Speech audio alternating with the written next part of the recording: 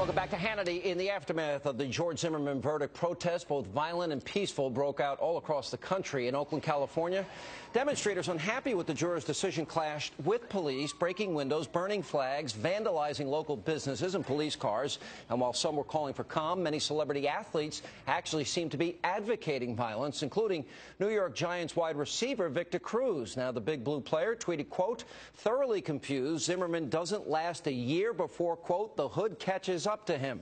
He wasn't alone. Roddy White, Atlanta Falcons wide receiver, also seemed to be fueling the fire. He wrote on Twitter, "All them jurors should go home tonight and kill themselves for letting a grown man get away with killing a kid."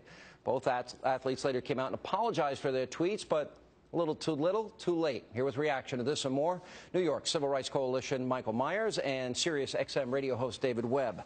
Then you got Joe Madison and the NAACP convention, which is about 30 minutes away. He said in this particular, nothing more than a modern-day lynching. Reaction. These guys started, when I say these guys, Hollywood, the entertainers, from the initial event 17 months ago.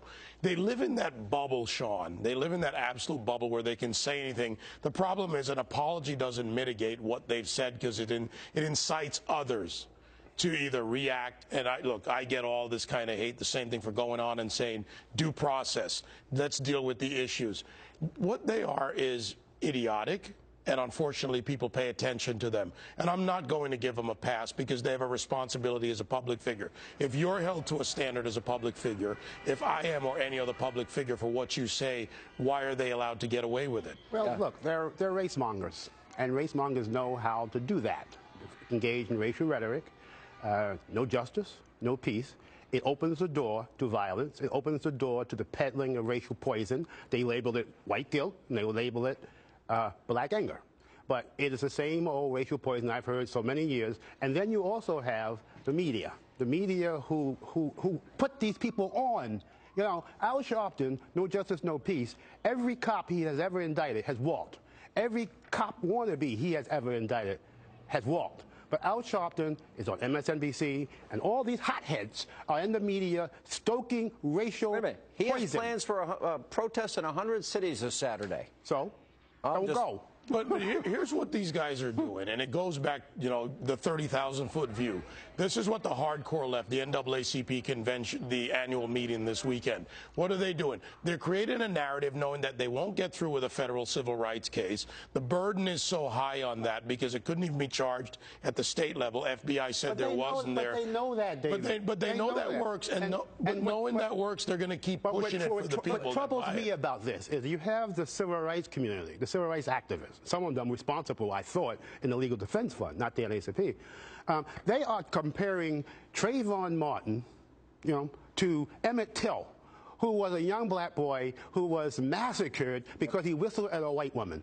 They are, in the civil rights context, are claiming that a person does not have the right to a fair trial. Does not have a right to due process of law. That used to be civil rights. Does George Zimmerman, who had a black girlfriend, took a black woman to his prom, that mentored black children in his home, that invited people that were minorities into his home. George Zimmerman is... Does that fit the profile of a black... Look, George Zimmerman... I would go beyond that, and I'll inject two things into this. They say Zimmerman is white because he's half white in parentage. Hispanic. But they accept Obama as black when he has a white parentage. He's white-black. Right. Based on this. But here's where it goes.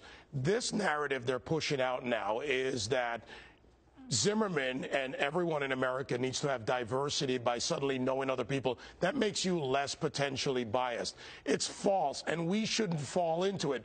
I'm looking at America right now, Sean, and I'm saying reject them outright. Here's my question. That's where their power is. Here's my question. When you see this video that we're airing, and the burning, and no justice, no peace, and the rioting, and look at what's going on in some cities. Where's the condemnation for the responsible civil rights community? Where is this coming from? I told you where it's coming from. It's the racial poison in the air, the racial rhetoric. It's like Reverend Ike used to say. He used to sell prayer cloths and healing oils, and he said, "You can't lose with the stuff I use." These guys can't lose the stuff they use because, well, as long as they have that racial rhetoric, they'll get back to meet the press. They'll get the fame, they get the glory, they get the New York Paternalistic Times quotes, And then you have a situation where you have a George Zimmerman who is no KKK. George Zimmerman is no Bull Connor. But according to those voices, yeah, they are. And it's the New York Times that keeps the focus, the New York paternalistic Times. That keep the focus on them. Where it gets really bad here is when you have parents who teach that to children, If you grow up thinking that's your existence, then they've robbed you of seeing that you have other choices, other views in the world. The black community doesn't believe that. And that is pathetic and sad. Those are a few knuckleheads. Do we know the names of any of the hundreds of children killed in Chicago? Do you know the name of one? Except for Darrell Green, who was one of the most recent black children. No. You wouldn't hear it in the media. Wouldn't hear a word. Not a peep. I got a better question for you. What? When Jesse Jackson admitted that he was afraid when black males approached him in a dog alley, was he personally profiling? Was Jesse Jackson being racist? Great question. All right. Guys, good to see you both. People are hypocrites. Appreciate it.